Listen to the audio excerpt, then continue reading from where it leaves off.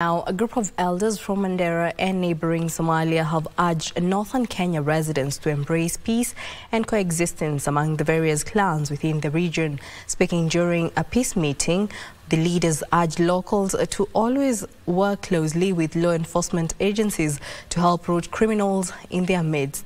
The peace meeting was held after 8 people were killed in Banisa area along the Kenya-Ethiopia a week ago.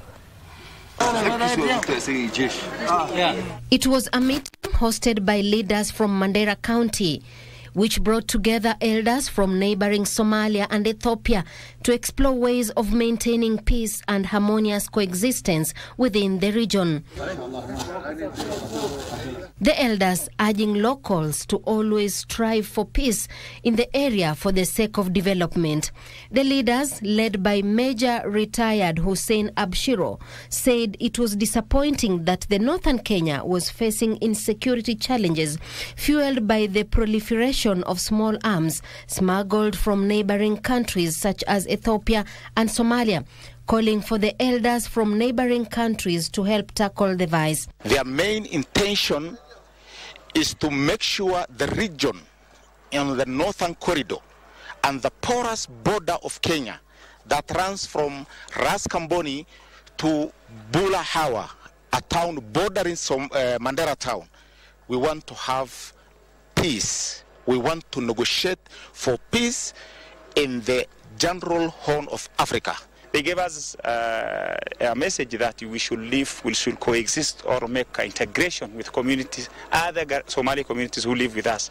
And we have 100% taken and heeded their advice. Abshiro urging locals to continue cooperating with law enforcement agencies to enable them effectively deal with emerging security threats. What we are simply doing is to come out publicly and start negotiating peacefully through diplomatic route. They are coming here to collect ideas. They are coming here to see our position. They are coming here to see the type of communication we are passing to our government. We ask our government to always support this structure called Council of Elders. This is a very important structure. Actually, we have even shown, we have shaped the politics of this nation one time, around 2013. The leaders further urged the government to incorporate elders in peace efforts for effective results. What I want to appeal to the government is that peace cannot only be attained by force, nor only by machineries. Peace can attained by only making the due process of following maybe what the elders are doing.